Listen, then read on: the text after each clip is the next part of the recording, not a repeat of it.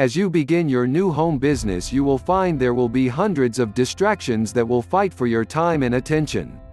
If you are new to working from home, you will have to deal with such issues as family interruptions, friends, neighbors, television, radio, visitors, email and phone calls. You must structure your time and set a schedule to work on your home business. If you were working for someone else, you would not expect your friends and neighbors to stop by for a visit.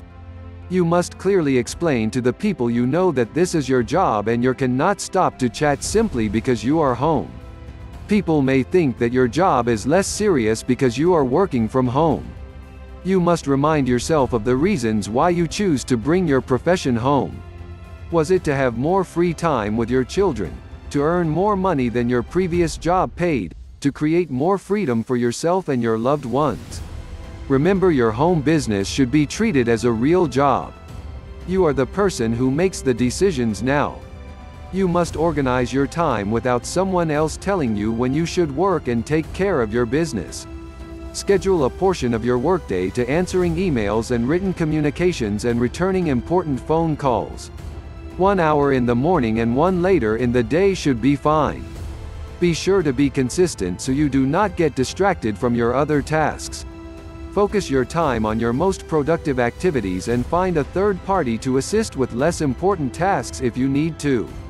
When you are first getting started and perhaps you are in the middle of working on a project, and you don't quite know if it is going to be the success you hope for, it is very easy to get distracted and go on to something else that looks more promising. You will learn with experience what types of projects and tasks excite you, which are the best fit for your knowledge, skills, and resources. But in the beginning, when you are first getting started for the first time, then this can be a bit confusing. Understand this as normal. The most important thing for you is to take what you have now and turn it into a success. It is more important to finish what you start than it is to jump from project to project. When you jump to another idea or project, you have to repeat all the things that you did on the last idea or project. You may find that it is easy for you to start your work, but you have a problem with sticking to it until it is finished. Make a promise to yourself that you will do your best to finish the projects you start before you begin the process of starting something new. Do your best to work on something you believe in. Get excited about your work.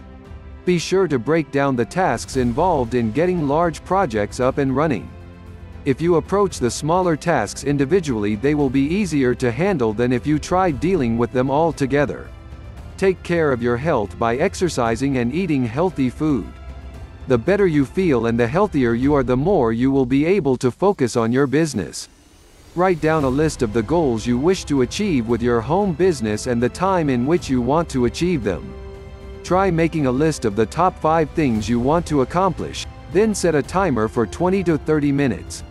When the timer goes off, drop what you're doing and move on to the next task. Exercises such as this can keep you up and excited as you work towards a deadline. It will automatically set your mind to focus on what needs to be completed in a specified time. Take a break every 2 hours. Go for a short walk and get some fresh air. Talk to a friend on the phone or read a few pages of a motivational book. The success of your home business is entirely and completely up to you and the decisions you make. Success is within your reach when you keep your focus on your goals.